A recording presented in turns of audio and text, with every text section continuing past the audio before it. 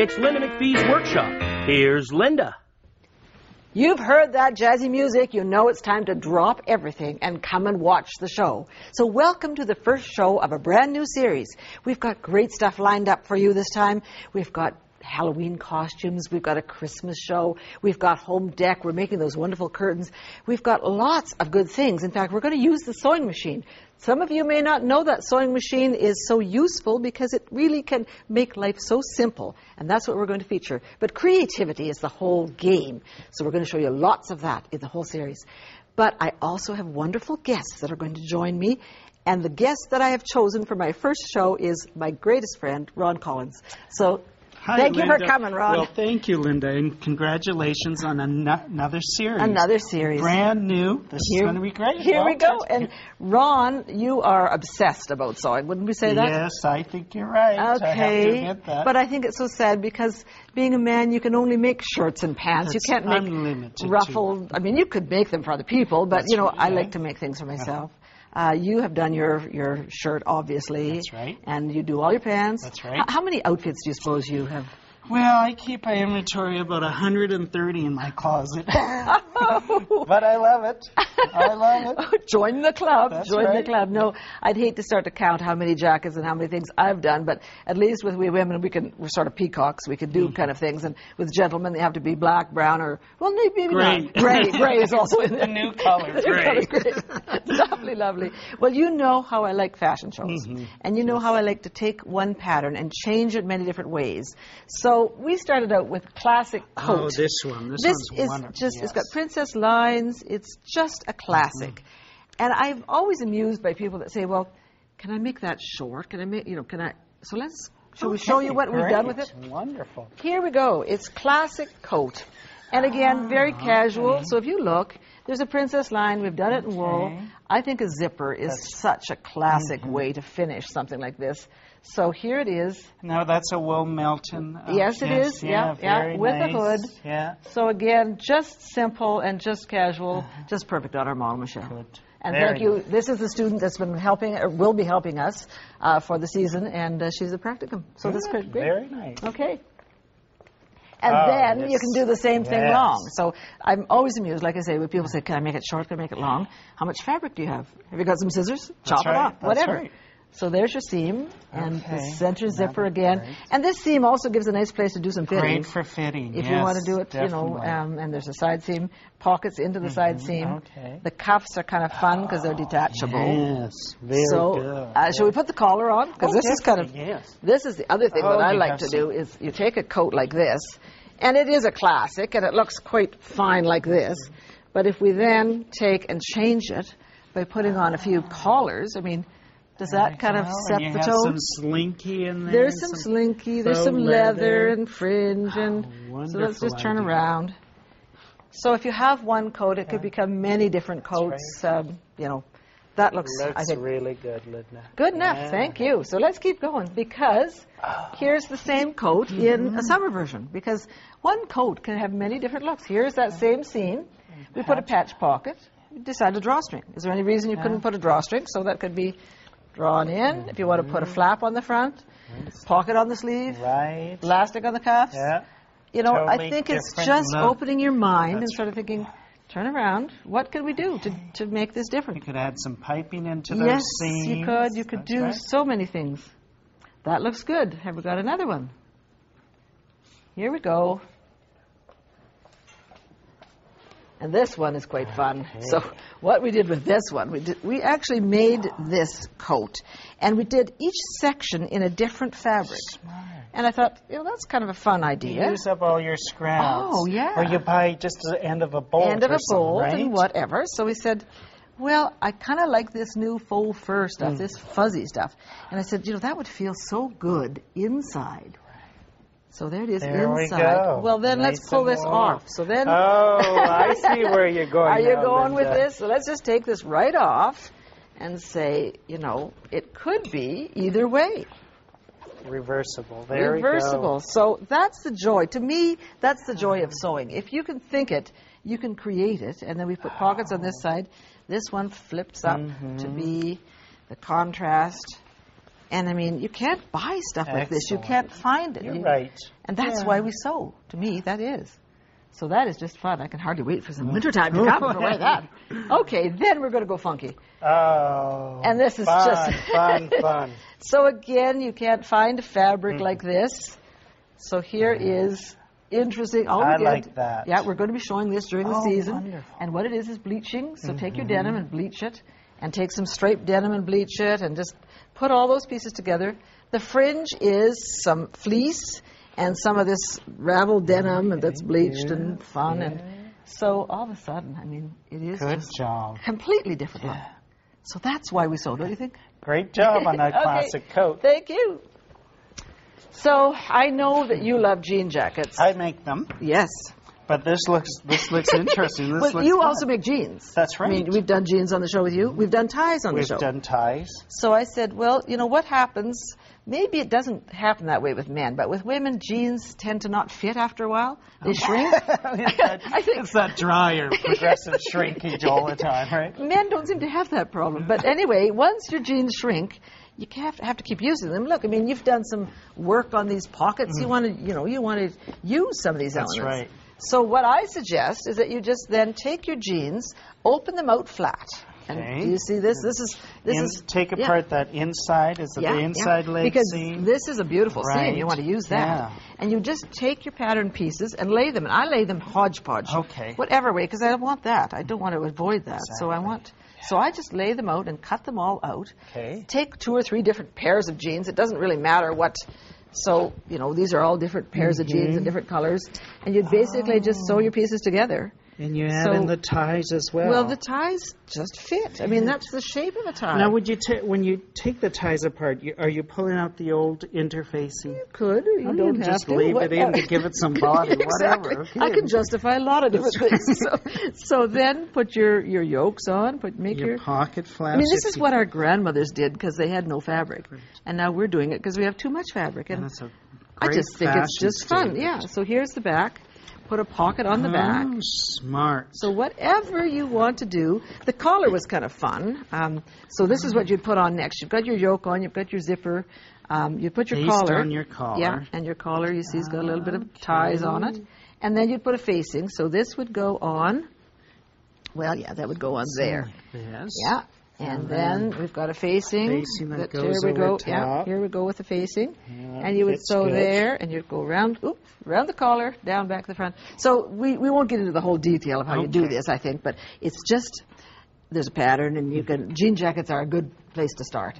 The sleeve, this is the sleeve. Okay, a nice 2-piece sleeve. Yes, and it's kind of neat if you want to put that seam right down the middle. Saves you a step, yes, right? There you go. Put a cuff on it. This is our quick and easy little closure. So this is just leaving a slit, and then this will just go over and snap. Right. But I know you do some fancier looking stuff. Let's look at this. Plackets here. So that would be quite fun. You could do it on this, or you get contrasting fabric if you want to. Yes, you could. So I was going to say, if you don't want to do any of that, you could also call it a vest and just leave off the sleeves. So that would be okay too. Not enough old jeans. Yeah, you can decide whatever. But just have some fun, and I think be creative with this. But when we come back, we've got to go. You're going to show me how to do this, aren't you? I will. Okay, so don't go away, because when we come back, Roy will show us that.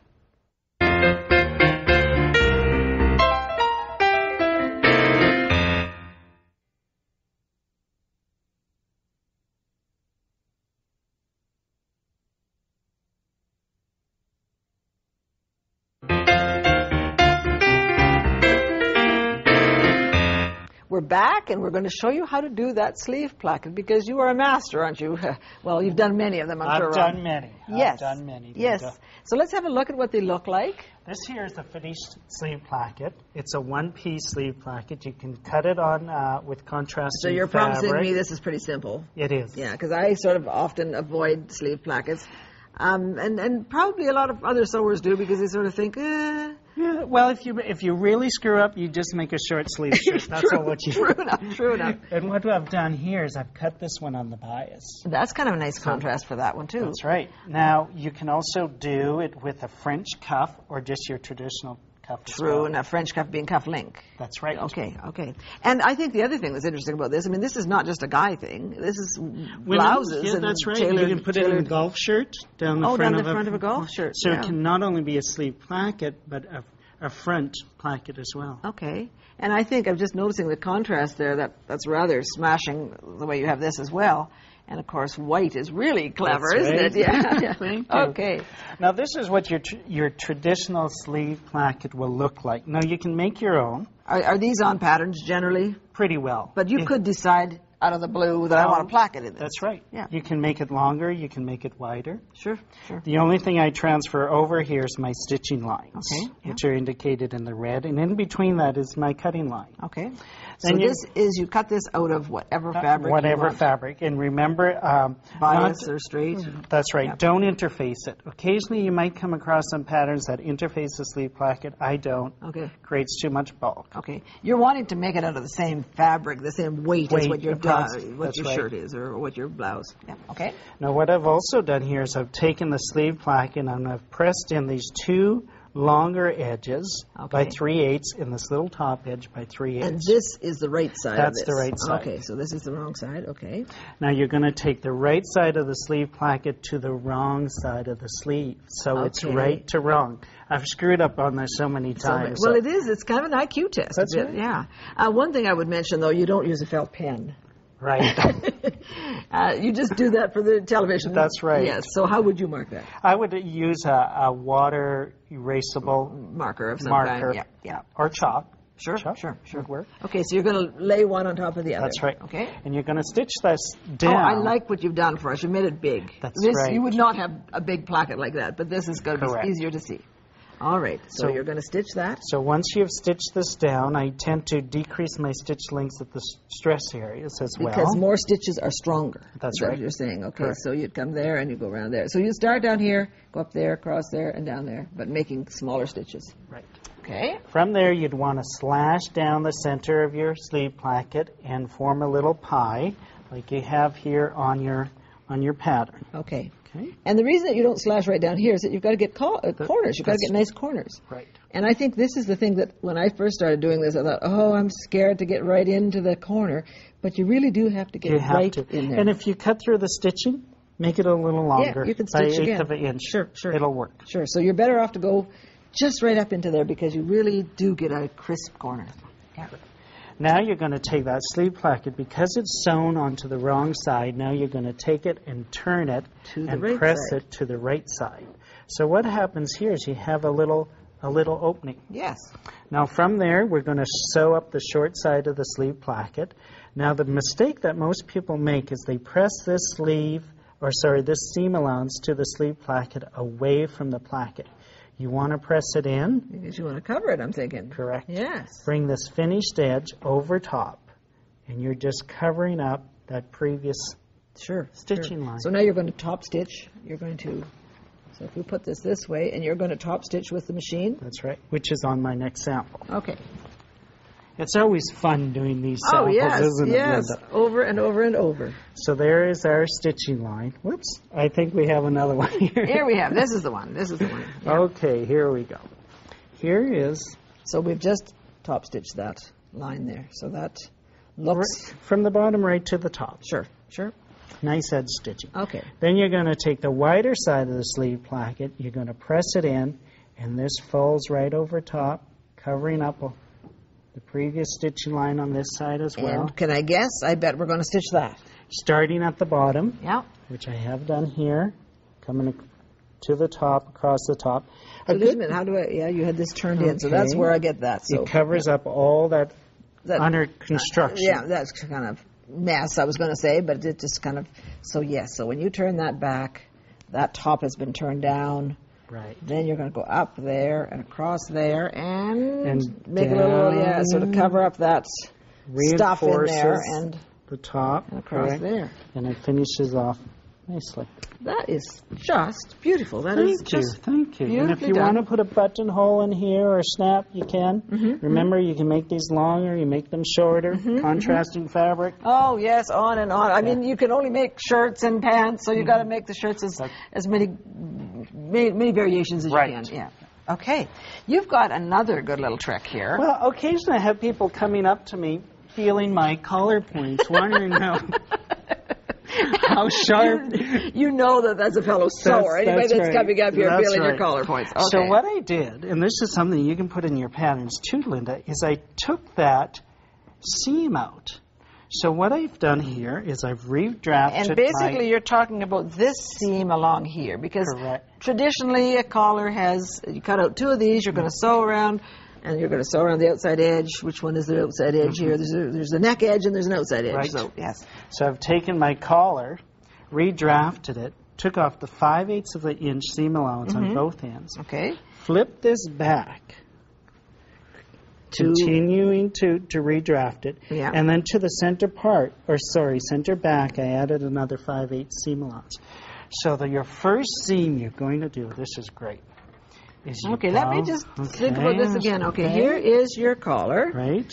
Here is your back of your collar, but you want to have your front collars that you would have. Yes, okay. Yes. This is a bit of an IQ test, isn't it? Yeah. So you're then going to take this, instead of sewing the seam, You're going to fold it back. take the seam allowance off, fold it back, and then that is going to come up to center again, Right. and add your seam allowance. Okay. So your seam is not going to be here, but to the under collar.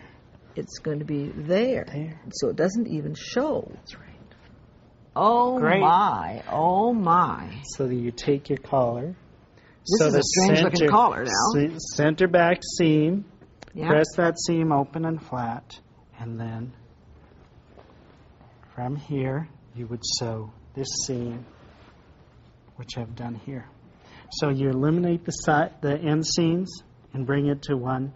Okay, so for instance, this is the neck edge here. Right. So when this goes around, you've got your collar with no seam there. Right. No bulk. Now that was pretty clever. That was Thank you. was very clever. In Thank fact, you. I think that just is.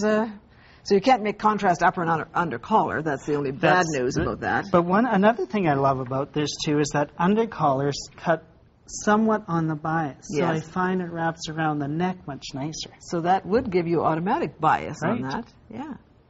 Oh, the games we play Yes, and we the things love, we learn. and the things we come up with, because there's no rules in sewing, Linda, right? That's so much so. And I think that the more we can encourage people to make up their own rules, is to play their own game. That's why we sew, because we can't find that same garment out there. We want to do it, and we can have some fun. That's right. All right, thank you for that. You're welcome, Linda. And don't you go away, because we've got more coming up.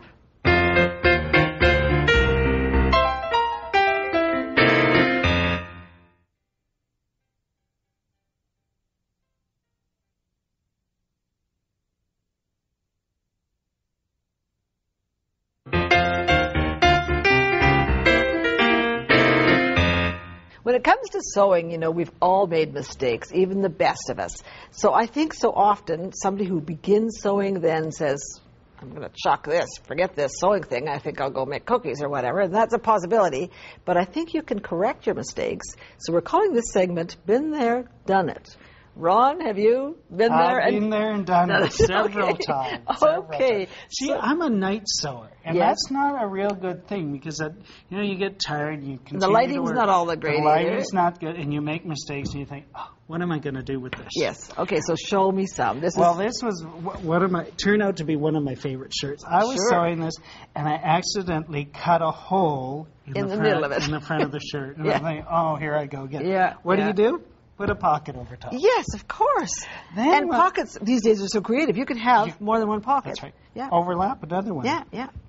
And then once I had the shirt done, I had it hanging on my mannequin, and this was probably 1 in the morning. Yeah. I'm thinking, that shirt looks dorky. What's wrong with it? Okay. What did I do is I put the buttonholes on the wrong side of the shirt. Well, sometimes when you start, things go wrong, they just keep going wrong. I should have gave up. I should have went to bed. Oh, no. So what I did is I took the buttonholes, which were already cut out. Outcut, yeah, okay. And I out, zigzagged them together closed. and sewed the button over on top. And then continued. I would never notice that. That's wonderful. So it blends in quite nicely. Yeah. So then you've got the buttonholes on the other side, and we're laughing. There we go. Okay, so this is the inside secrets. Okay, let's see what else. Here I forgot to take a basic measurement, inside leg measurement. So what happened? Too short. what do you do? Oh, that is cruel. That is really cruel.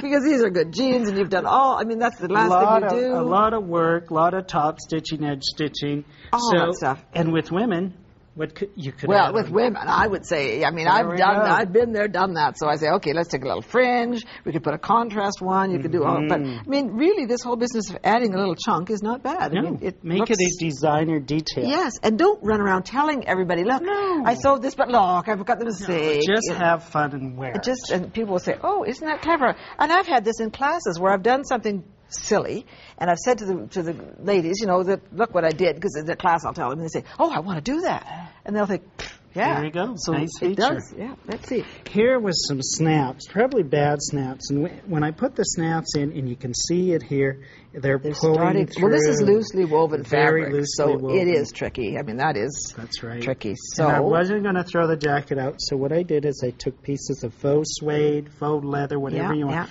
and I sewed it on both sides. That side, and this side, and this side. And I think it looks better. I mean, I think that's classier than it was to begin with. So that works beautifully well. That's true. And this was, you know, you buy fabric and you're not thinking sometimes, you're so excited. You have a fabric stash? I do. Of course you do. It's all black and brown and gray, but it's there. Yep. Now, when I bought this fabric, I was thinking the stretch was going this way because of the lines of the fabric. Yes. But here the stretch was going the other way. Well, I didn't want the bars going this way across my body. I wanted them going up and down. And I thought, well, I'm going to cut this entire garment on the cross grain. Yeah. And I did. And it actually worked. The only thing is you don't hang this to dry. Okay. Because I'd have a coat dress. You see the stretch? So there are times when we can cut things across the grain. That's right. And that works out okay. All right. Ron, you know, I just had a sewing retreat. I teach and you've been at retreats. That's right. And it was just such a success. And you do have some funny moments at these retreats. We do. And I've got one on tape. Oh, so wonderful. I want you to look. Okay. Okay. Welcome to the Robin and Nancy Show. We're Robin and Nancy from Wisconsin. We're here at MacPhee's Workshop, and we love sewing. We call ourselves the Fabric Fun Addicts. Linda, come on over here. Okay, yeah. We have something we'd like to give you for inspiring us. Oh, my. I better get my glasses on. Oh, is it? You don't have to worry. You don't have to censor anything. Okay, all right. This is a creative inspiration moment because you have inspired so many other sewers. Oh, okay. I can't even get it. I'm so excited. I can't get it open. Okay. Canadian colors. Canadian colors, okay. This is looking like, oh, my goodness. Oh, I love it.